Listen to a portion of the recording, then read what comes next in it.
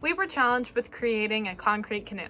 This canoe had to be within the dimensions of 18 by 6 by 5 inches and had to be created from concrete that we mixed ourselves. All the materials used to create and mold this canoe had to be under a $40 budget.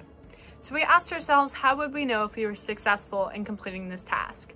Our answer was that we wanted to maximize the payload capacity of our canoe by creating an efficient concrete solution and sustainable canoe shape. Once we knew what our challenge and constraints were, we had to brainstorm solutions to the challenge that fell within the constraints. It was at this part of our design cycle we needed to design on the general design of the canoe hull, but no final design had been made yet. We still needed to do research on hull design to make sure we were going to meet our goal set by our answer to the ask given to us.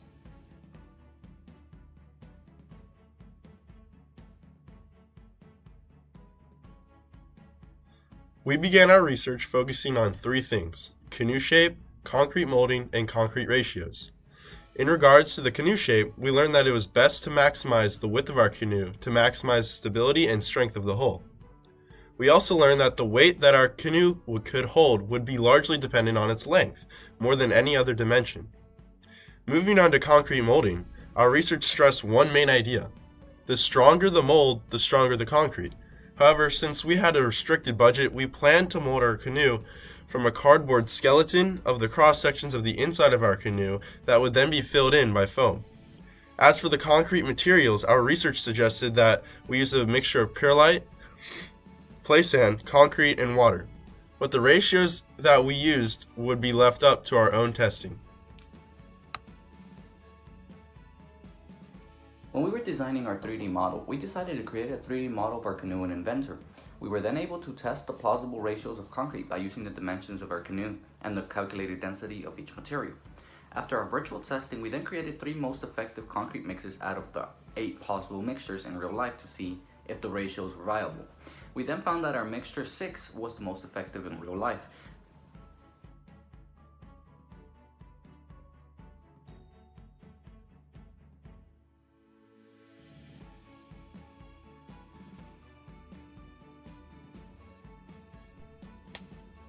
Unfortunately, we ran into some roadblocks along our concrete voyage. The foam and cardboard molding plan proved ineffective. The mold was not strong enough to mold our canoe, and our mold did not have the precise dimensions of our canoe's 3D plan. So we started brainstorming again and decided that 3D printing would give us a precise, sturdy, and cheap mold in a relatively quick time frame. One of the problems we ran into is that when we were trying to find out how we wouldn't allow our concrete to stick to our mold, we decided to print the inside of our canoe in 2 sections. Then we covered the pieces in aluminum foil to attach the pieces, but also to make sure that the concrete did not stick to our mold.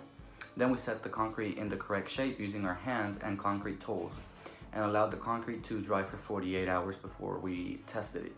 Then we sanded it down to our desired dimension and look with the generic V shape on the bottom.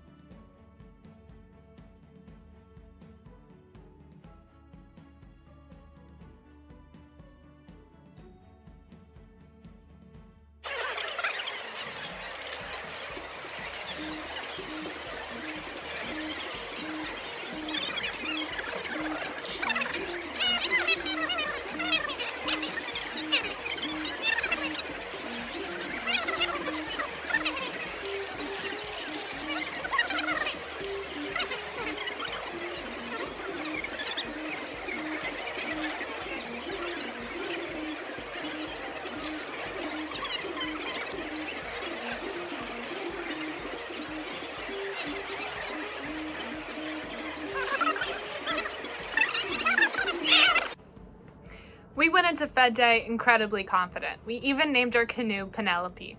She was able to hold 5 pounds and 6.3 ounces. We walked away a little disappointed with the 4th place. However, we are very proud to be very competitive within the competition.